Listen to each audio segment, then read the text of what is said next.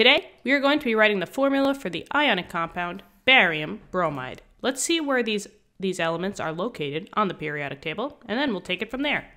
So let's see, we got barium first. If I scan the periodic table, barium is down here, right? Barium's all the way down here. It's represented by a Ba.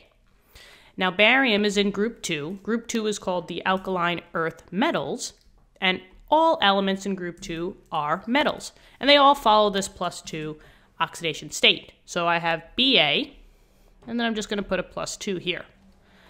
Bromide, I see that I have an IDE ending, which is telling me that this probably came from a nonmetal. So it was bromide, but it was bromine on the periodic table. Remember, the nonmetals always get the IDE ending. And if I scan the periodic table for where bromine is, it's over here.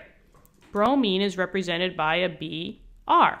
Bromine is a halide, right? And all halides are in this little group here, which always has a -1 charge. So I'm going to write down that I have Br, and I have a -1 charge for that. Now all we have to do is we just have to take the charges and crisscross them down to tell me how much of each element I need. It's kind of like a little trick. So this +2 crisscrosses down, telling me that I need 2 bromines, and then this -1 crisscrosses down, telling me that I need 1 barium. When you do this method, you don't worry about the positives and the negatives, just the number.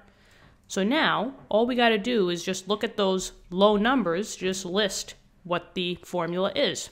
So I have Ba for barium. I only need 1 of them, so I don't have to write this 1. But then for the bromine, since I have 2 of them, I do have to write the 2 here. And now we are finished. So barium bromide is just BaBr2. Thank you so much for viewing the video. I really hope this helped. Let me know in the comments. Love talking to you guys. Good luck on all your future tests and quizzes. And if you want to help us out, please press the subscribe button and tell your friends. All right, tell your classmates about this cool service. And yeah, see you all in the next lesson. Have a great day. Bye-bye.